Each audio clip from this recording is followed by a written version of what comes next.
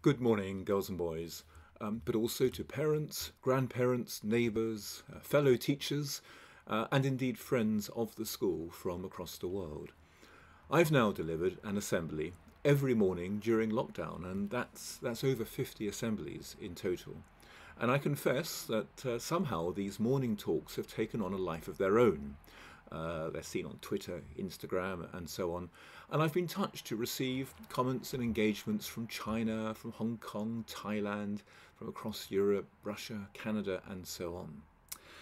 But, and this could be an advantage to you, girls and boys, with an online assembly, you have the freedom not to watch. Oh, there's a school assembly. It's old Holloway wittering on about something again. And you may well take the decision that you can use your time better. I have to say, I've heard that some of your parents sit you down and force you to watch them. And well, if that's the case, I'm very, very sorry about it. But perhaps you start the assembly on your phone and then carry on making your breakfast or brushing your teeth or even jump in the shower. That's something I tend to do with Radio 4's Today programme. I can't say I listen to it, but I half listen, and sometimes I just drift off into my own thoughts and perhaps infused with a hint of something I've heard.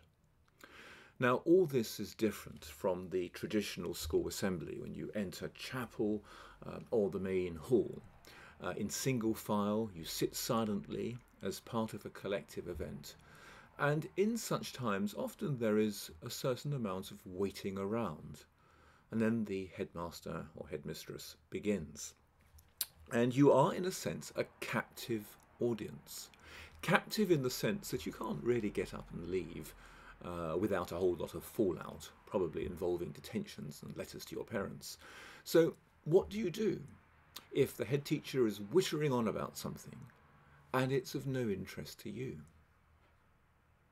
There was a time when everyone, just about everyone, went to church on a Sunday. And many schools used to start with an early morning chapel service, and again, the chaplain or some other eminent person would deliver a sermon. Well, I've heard quite a few sermons in my time, and certainly as a boy, I sat through hundreds and hundreds of school assemblies. Well, sometimes the speaker was good, and one's attention was held. And a few times I was enlightened and uplifted. But I have to say, many, many other times, I used to say to myself, this is agony. I just can't wait to get out of here. And this is the point I'm getting to.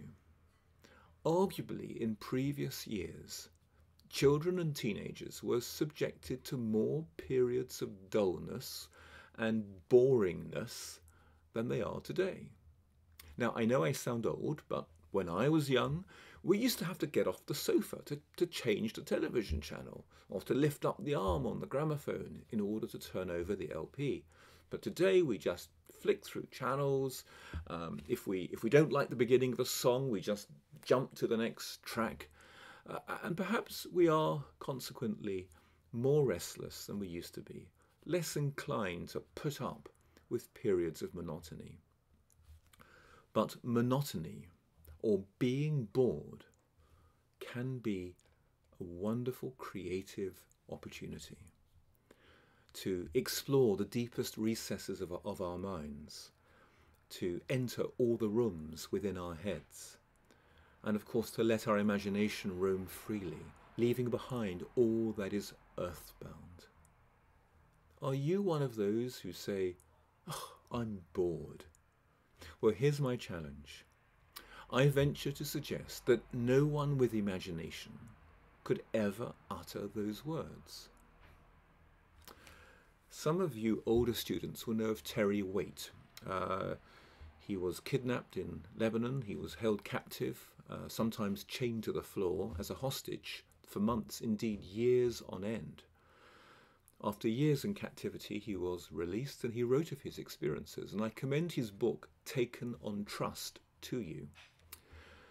Throughout his time, he journeyed, he found freedom inside his head.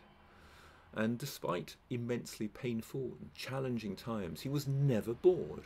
And indeed, he even found humour and laughter within his head during these times. And this is my plea to you. The next time you might be tempted, perhaps as a habit, to say, "Oh, I'm bored," try to catch yourself and reflect. Perhaps you felt bored at times during lockdown, or on a long car journey, or when you've been made to sit through a long speech, perhaps my start of term assembly in the theatre. But can you at these moments fight that phrase, "I'm bored," and instead enter the labyrinth of your mind, perhaps to discover new pathways that haven't been trod before?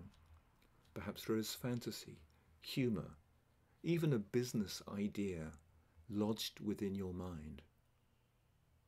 But if one is always jumping from one Spotify track to another, or from one level of a computer game to another, if one is always trying to fill the space with some form of activity, we risk closing off the most exciting area of our life, and that is our mind. So today, I'm not only going to wish you a good day, but also some moments of boredom in the hope that you'll drift off into creative and imaginative thinking within your own heads.